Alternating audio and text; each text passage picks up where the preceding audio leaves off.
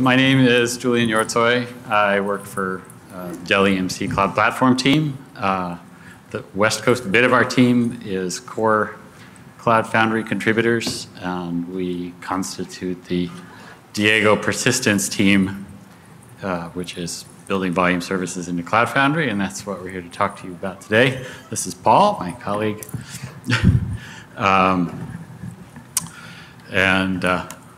For starters, I want to say thank you for staying.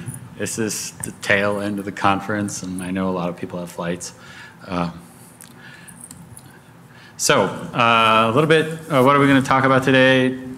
Diego persistence, volume services, file systems as a service. What is it? How does it work? And mainly we'll be focusing on what's new since the last time we gave a talk, which was CF Summit in Frankfurt some 6 months ago. And then we'll talk a little bit about the stuff that was in there before. I'll kind of brush through that because once again, we have quite a bit of content. And then we'll highlight Spring content, which Paul is the brilliant inventor of, go into a demo, and then we'll give you some clues about what's coming next. And if you want to do your own thing, how you would go about building your own volume service. Maybe you're interested in that, or maybe if you were interested in that, you'd be in the other volume services talk, which is inconveniently scheduled at exactly the same slot. And then just a big old page full of links, which you should ignore until this deck gets published on the various websites, and you can pick them off of there. And if we have time, we'll have some questions at the end. So, what is volume services? What do we talk about when we mean volume services in Cloud Foundry? Basically, it means that we've added plumbing to Diego and the cloud controller that allows you to identify file system resources out there somehow, maybe provision them, maybe just identify them, bind them to applications, and run them in Cloud Foundry, which will eventually, for your app running in a container, get delivered to you as a directory. It also means that we've got an initial set of implementations for things like NFS to allow you to identify an NFS share, bind it into your application, and use it like a directory in your Cloud Foundry application. And we've got various implementations, and we'll get into that in more detail later. So, how does this work? The architecture at a very high level. So once again, we have a fair bit of content. You might be sort of familiar with this very high level view of Cloud Foundry. You have a cloud controller, which you're interacting with using your CF CLI or App Manager or whatever you use to interact with Cloud Foundry. That talks through the BBS message board to Diego, which runs in a bunch of cell VMs. And Diego has a rep, which is there representing the cell to the auction process. So when we place a workload, the rep will say, yes, I want that workload. It then coordinates with Garden to create a container, put your bits in it, start it up. Adding volume services means we take, to this architecture, we add some network volume somewhere. A service broker, which knows how to communicate with that, maybe to provision it, maybe merely to identify it. And then co-located on the cell, you have a volume driver. And that's a piece of software that runs in a process and knows how to mount things into the cell. And these things all sort of conspire to make a volume available to your application by first essentially acting as a service instance through the Cloud Foundry Service Broker API, which can provision things. So in the case of, say, our EFS broker or our ECS broker, when you ask it for a new service instance, it goes and provisions some storage, and now you have a thing. You've got some new storage thing that you created, and then when you bind it, the service broker passes back a blob of JSON that tells the cloud controller, well, here's this information that the volume driver is going to need later. The cloud controller squirrels it away, and then when it starts up your workload, it takes that same bit of JSON, feeds it to the volume driver. The volume driver's responsibility is to mount the volume onto the cell VM. So we do some kind of mount, whatever that is. If it might be a kernel NFS mount, it might be Ceph fuse. In the case of NFS, we actually use a fuse mounting device to mount NFS volumes into the cell.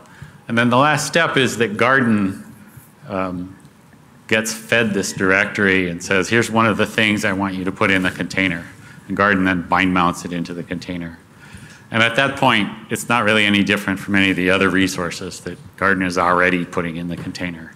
Because your application bits, for example, need to get bound into the container so that they can run.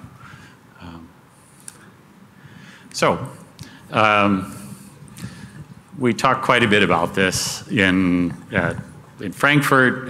It's been kicking around in Cloud Foundry for the better part of a year. I think we started this project, 2.5 years ago. So what's new since Frankfurt? We've made a bunch of enhancements. One of the, and we'll go through them kind of in no particular order because I procrastinated on the slide deck and did it at the last minute. We now allow you to co-locate your driver onto the Diego cell, which is one of the kind of key deployment things, especially if you're in open source Cloud Foundry, that you'll have to contend with as a Bosh add-on, which, depending on how familiar you are with Bosh, you may or may not know, this means Bosh runtime config, which is essentially an additional bit of YAML that allows you to say, if you see a VM that has this thing running on it, also deploy this other thing. And it's a way of essentially identifying additional resources that should get put in places in your deployment without changing your main manifest. So this is, for us, tremendously convenient because we have these volume drivers that have to get put on Diego cells. And the way that we used to do this was to go fiddle with the Diego manifest and redeploy Diego. Now you can set a very short, very reasonable bit of YAML for your runtime config that identifies your drivers and then redeploy Diego and they'll automatically get deployed. We have much better validation and error handling than we did 6 months ago. If there was anything wrong with your mount, for some reason you maybe mistyped something or whatever, and the resource that you were trying to identify didn't actually exist, or who knows what, Cloud Foundry, when you started your app, would just say your app crashed and give you no additional details. And your only recourse was to dig around in the Bosh logs, which, depending on your cloud, you may or may not have had any access to. So now we have much better, we give some sort of reasonable error message to let the user know that the app crashed because volumes couldn't be mounted. And CF logs have better and more information in them as well. This is a big one for us. PCFDev, which you might know is kind of the easiest way to get started with Cloud Foundry if you're just mucking around on your laptop, now includes volume services and local volume release. Local volume release is our kind of toy volume services release. It doesn't really actually provision storage. It goes and makes a directory.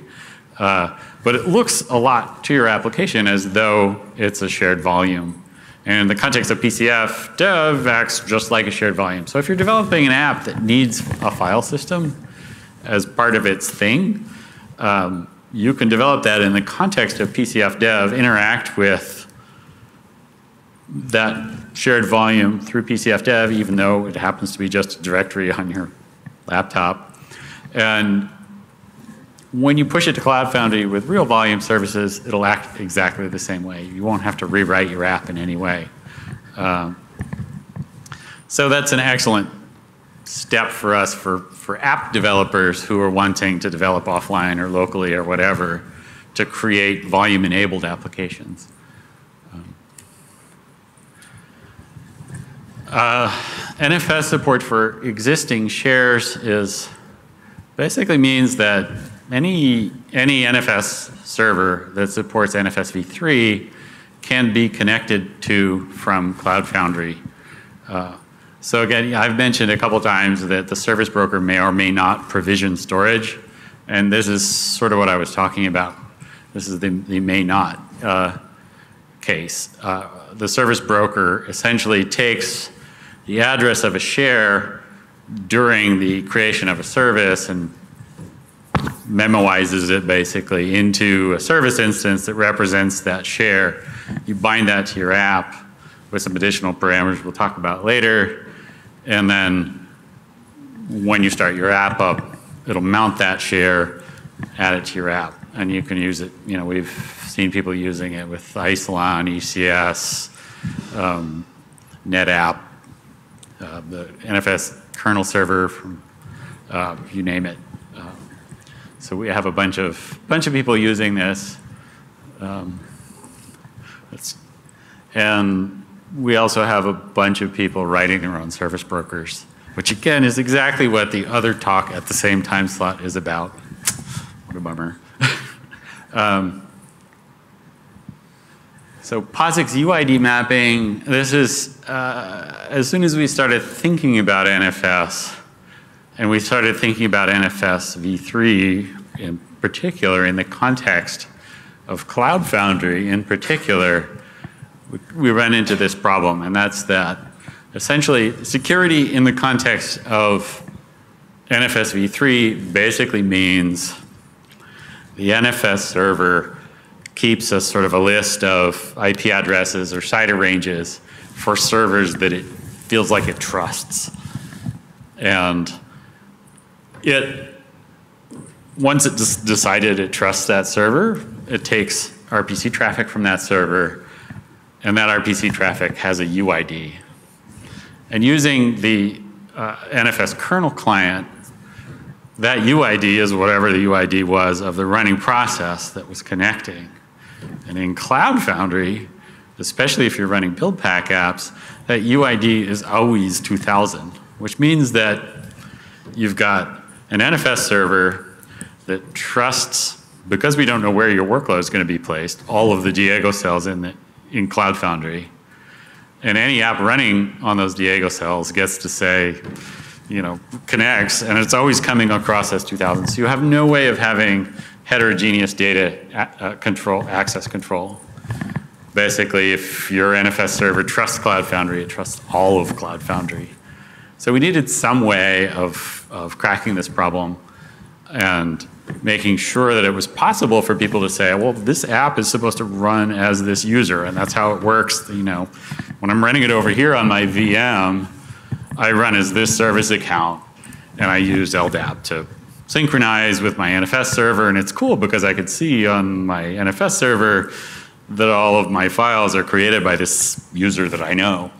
To make that work in Cloud Foundry, we needed some way to map that Cloud Foundry always 2000 build pack user to some other specific user that maybe the app developer gets to specify to say, yeah, I don't want to be that guy. I want to be this guy, which is the same as my user, my old service account that I was running in my legacy app on my VM over here. We did that by digging up this Fuse NFS thing, making some enhancements to it. So essentially we're intercepting the traffic between the incoming file system request and the outgoing NFS RPC call. And we make a mapping between that running user 2000 and the user that's specified in the service binding. So now when you bind a service, the volume service to your application, you can bind it with a configuration that says, hey, I want to be UID 1001. We'll map that going both directions so that by the time it gets to the NFS server, it'll look just like you're running as a specific user. And then from there, you can use the same kinds of POSIX permissions and whatnot you had before.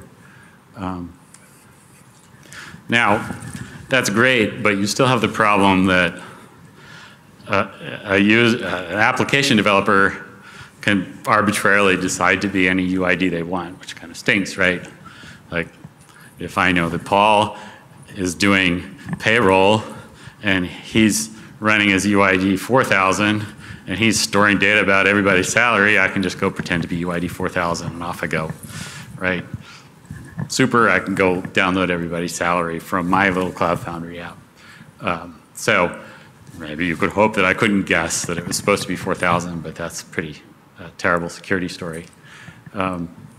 So we've added something like a poor man's version of security. We enabled LDAP connections from the volume driver to an LDAP server. And this gets us a little bit closer to the security story you had in your legacy app, connecting from your VM, where essentially it was going to be that trusted remote VM image that was going to decide that it was okay for this application to be using this UID.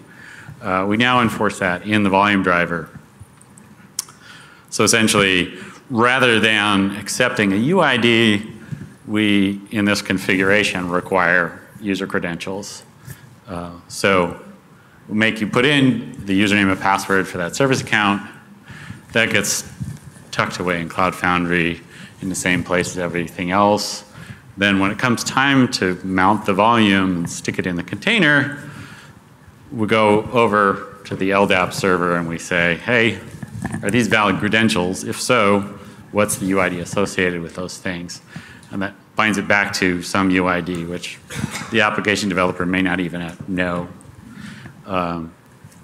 So is it perfect security? No, because NFS v3 is never going to be perfect security, but it does get us something a step closer to security for NFS running under Cloud Foundry.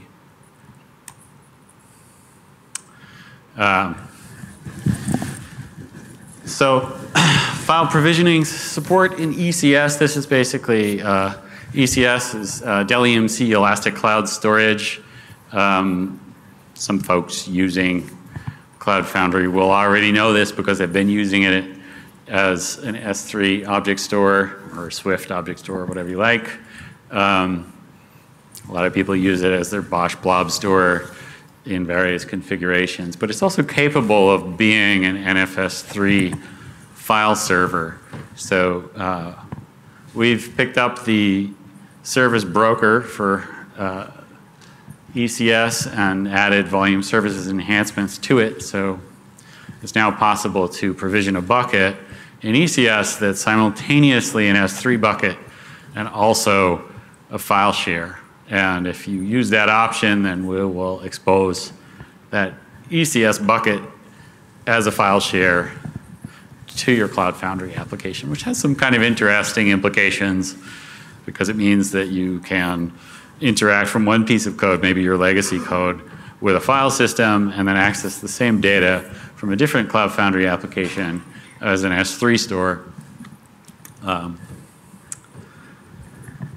So that's coming soon, I guess, would be the right thing to say. It's available already on GitHub, but we're busy polishing the rough edges off of it. So it should be kind of fully baked within the next couple months. So we're also seeing volume services available in more clouds. We were kind of nowhere on this 6 months ago, but as I mentioned earlier, PCFDev has had this for quite a while. Shortly after Frankfurt, it just got added to PCFDev. PCF itself has this. Oh, I've got the version numbers wrong here too. I'm an open source PM, so I'm not actually supposed to care about the version numbers of PCF. But this was beta in PCF 1.9 and GA in 1.10. We include the NFS volume release that I mentioned earlier. So if you have an NFS server and you're using PCF, as of 1.10, these things are already turned on. All you have to do is expose the service access or enable service access to the NFS broker, and you'll be able to get up and running quickly. We're also seeing support for volume services emerging in other clouds. I know Azure is working actively on this. If you don't see it in your CF marketplace, then bug your cloud provider. So a few things that aren't new, but still maybe worth mentioning in case you weren't paying attention 6 months ago or didn't get to that show. Local volume release I mentioned earlier. This is essentially a toy thing that exposes a directory on the Diego cell as though it was something that had been mounted externally. It doesn't work in multi-node Diego environments because we're not actually using shared network storage. We're just using some directory on Diego. But if you're in PCFDev or some other single node environment, or you just want some code to look at as an example, as a fairly straightforward example of what you would need to do to make your own volume driver or volume service broker, this is a great starting point because it lacks the complexity of some of our other service brokers. CFFS Bosh release is Ceph. This was the very first volume service driver broker pair we created, but still works. Still maybe an interesting option if you're just looking for something lightweight that actually provisions storage and you're Bosh deploying things yourself. And finally, EFS volume release is for AWS EC2 environments, and this has a service broker that will actually go out and provision an Amazon Elastic file system, make it available to your Cloud Foundry apps. Now I'm going to hand the microphone off to Paul, who's going to tell you all about Spring content and take us on a little demo. Hi folks, yeah, my name's Paul Warren. I work alongside Julian on Persistence, which is our day job. Over the course of this, you can see what's happening here. You know, we've got the initial volume services in, and we kind of been going horizontally out. So we've been stamping out new service brokers, we're stamping out new Bosh releases that provide a service broker for this next volume service, and possibly even providing the volume service itself, like in the case of Ceph and our Dell EMC ECS. We also decided we'd go up the stack. So we've started creating Spring libraries, Spring content being the first one, that make it ridiculously easy to use the volume services in your apps. So you can create, you could really easily create applications and services that handle rich content.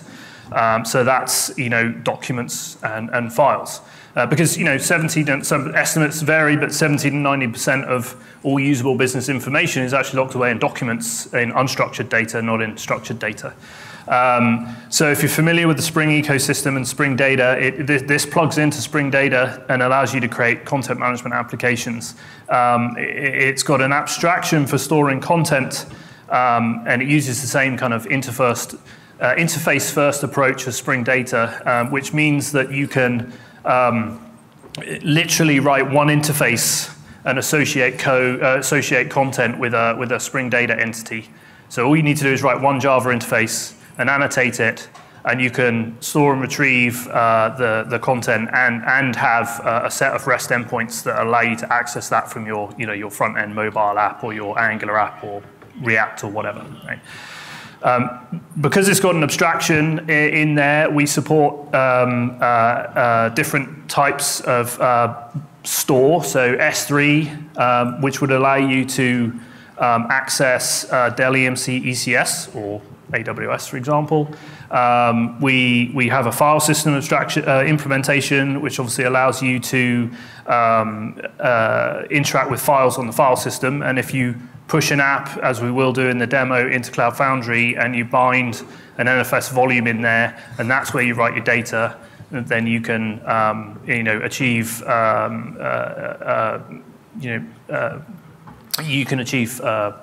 you can have apps that will write to the file system, and that will persist when you're running in a container system.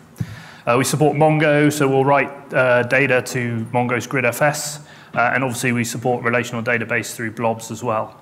It supports Spring Boot. It also supports Apache Solr and Elastic File Systems. Elasticsearch is to come. So when you start storing your content, we'll index that content for you, and then we'll allow you to search in it.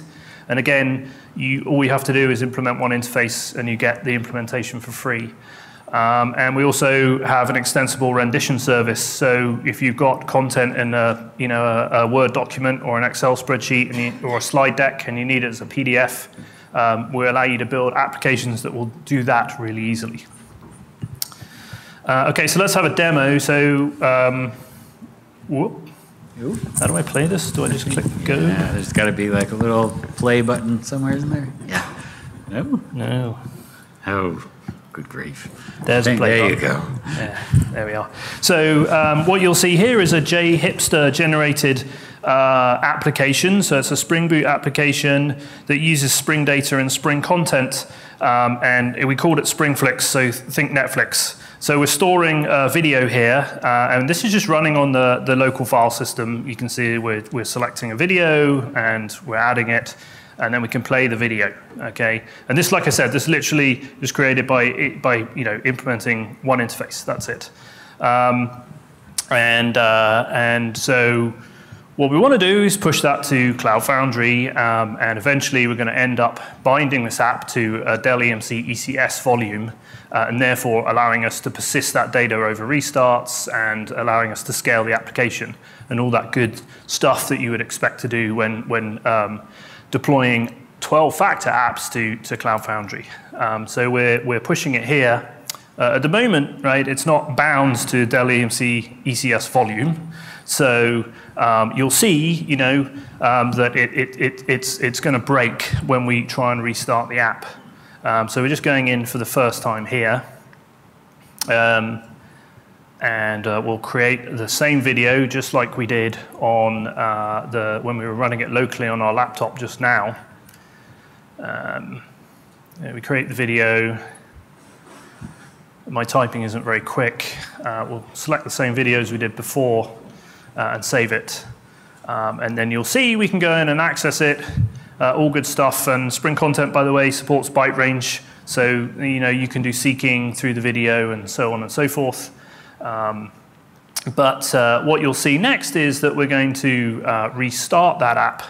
And because this was just writing the video file to the containers file system, that's ephemeral, right? So when we restart the application, the metadata about the video is still going to be there because we put that in a database.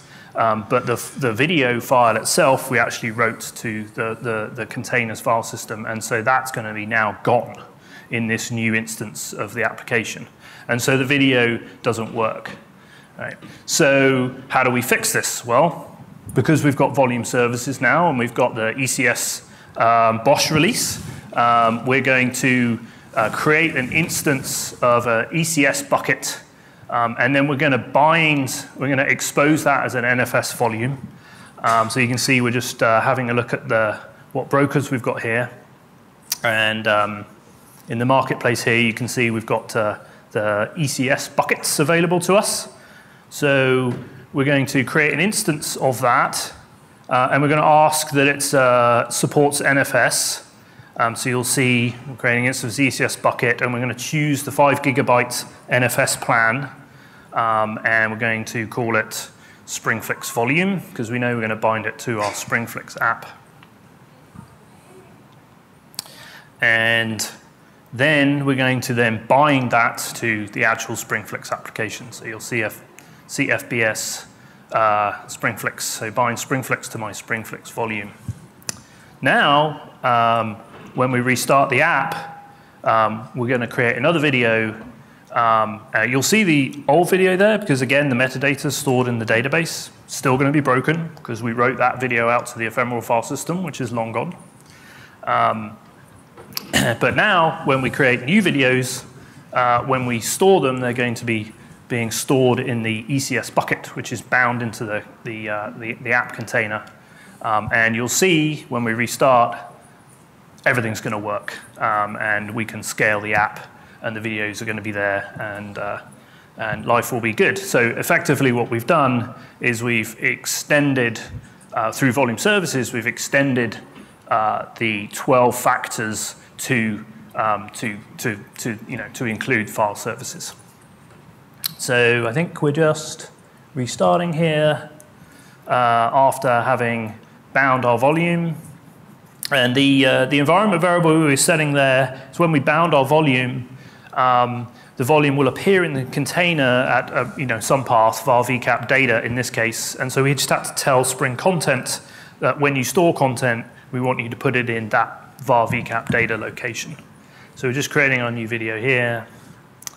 And we expect it to work. You kind of get a hint that it's going somewhere else. So you see the progress bar along the top. It's taking a little longer than it did before, and that's because obviously we're streaming the content all the way to a remote ECS server, and the video plays.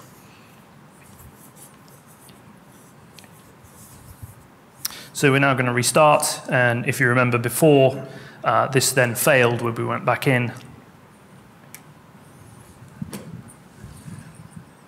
You can see we have a really quick instance here.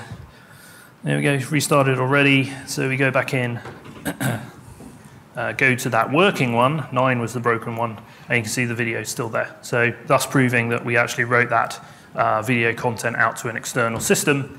Once we restarted the app and it got restaged into a new application container, we rebound that volume to that new application container, and then the application could find the video.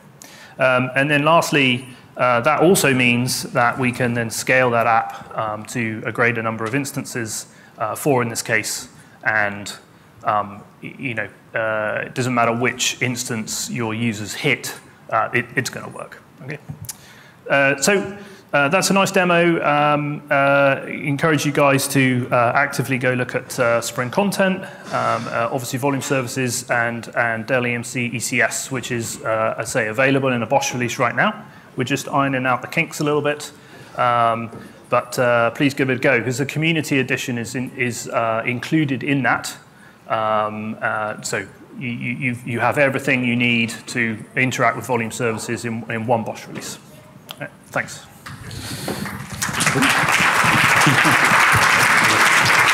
We got a little bit more content for you.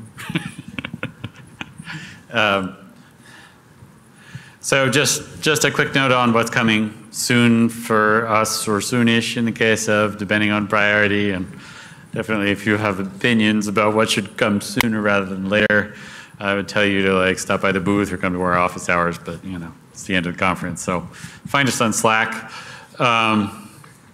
We've been working with Kubernetes, Docker, and Mesosphere on something called the container storage interface.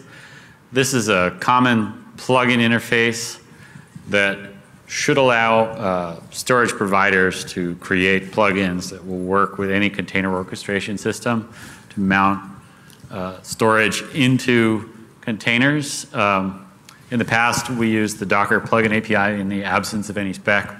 This is the spec we were missing 2 years ago when we started.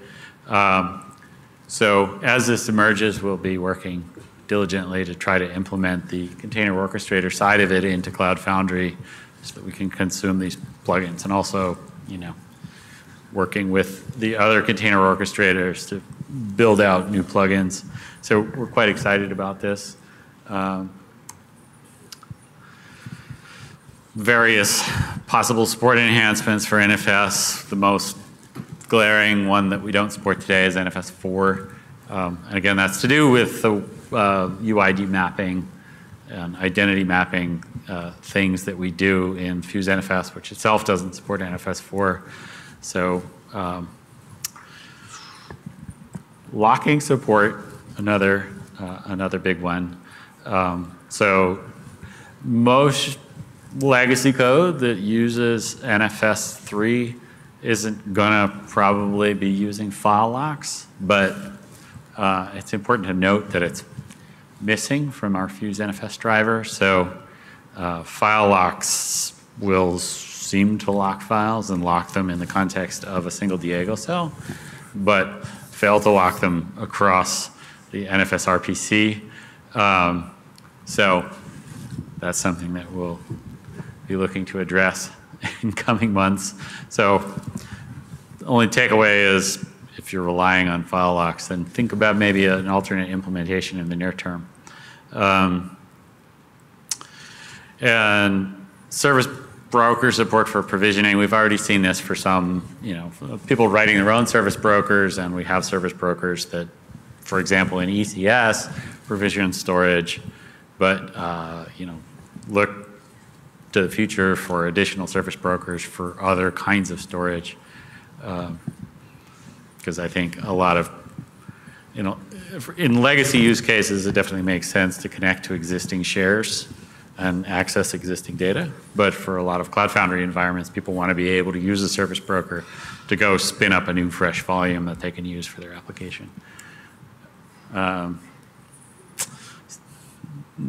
support for lots of other shared volume protocols. Again, if you have a burning desire to see any of these implemented, please let us know. It'll help us to kind of prioritize what makes sense to do first. Single attached storage is something that we've had a fairly heated debate over for quite a while. This, in many cases, comes down to a debate about whether or not it makes sense for things like databases to be run as workloads inside containers in an environment like Cloud Foundry. The prevailing opinion had been, no, this doesn't make any sense at all. That seems to be softening. So as we look to maybe to implement that, we'll be looking for your use cases about what you would like to see and what kinds of workloads you would like to run in Cloud Foundry that you can't today because we don't support things like block storage attached to a container. Windows support, another big one we've been hearing buzz about. We're having Garden Windows and Windows workload support. We do not yet support volume services in that context. That is somewhat dependent on the Garden Windows team to pick up the latest version of the Windows operating system that they run in that context. And the cell, or Windows Server 2016, I think is what they're running. Once that happens, it'll become possible for us to implement the volume services bits that would then allow us to write volume plugins that run in a Windows context and do mounts to Windows. Just a quick set of resources. This is all maybe almost too small for you to read from, but there's a bag of links here to most of our documentation, most of our Bosh releases, Spring content that Paul mentioned earlier, the Spring Flicks demo that we just showed you, in case you kind of want to see how the code works. And so this, once again, will be available after the conference in the slide deck.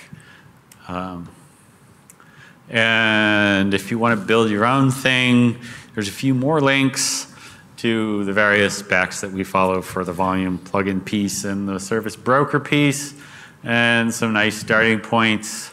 And I'm going to breeze right through this too and get on to questions. And we all have questions. Maybe you have some questions about not these things, but Cloud Foundry type stuff. So,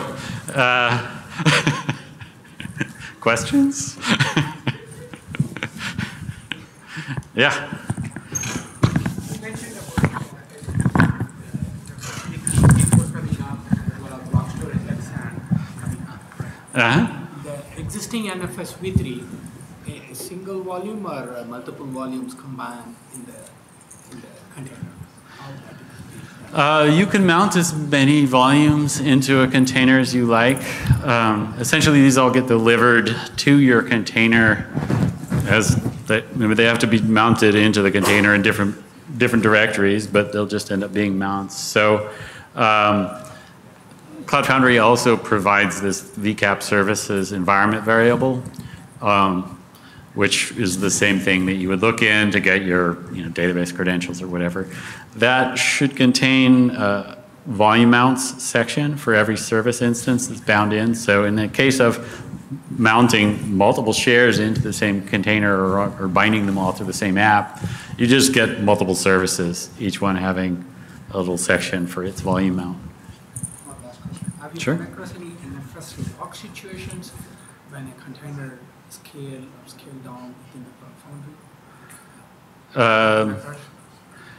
We got some strange issues coming up. So meaning that you have concurrent access to the file and... Not access, basically. You have an application running with the NFS one and it's getting backed up and then all of a sudden you kill an app and then try to consume the same value to the second app, which is weird. Oh, yeah. So we did have some bugs, to be sure, around the preservation of our mounts on the Diego cell in the case of multiple locks. So yes, we believe we've addressed those. So if you don't see that kind of locks in the traditional NFS because you have big parameters like you specify NFS like version 3 and then 00 write C and R whatever, like read write many times. That option is available in Kubernetes, but that option is not available in Cloud Foundry. So I think if you're running your own Cloud Foundry, all of those options can be. When you stop the NFS and start again, the second app consumes the value which was used by the other. Oh, no, we actually, if you get the latest bits, we take a hash of all of the various options that come in when you bind something to an application. If anything about the bind options is different from one app to another, we'll do a separate mount. So it's kind of depending how fresh your bits are, because we definitely had some wrinkles in the couple months ago version of all of this stuff. So yeah, so the standard developer caveat, right? Like, oh, are you using the latest thing? Oh, well, we must have fixed that already. Anyone else?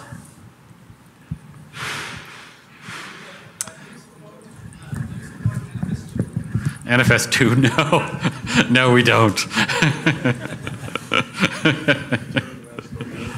But yeah. But maybe we should consider it. I'm sure there's some apps out there from 1984 that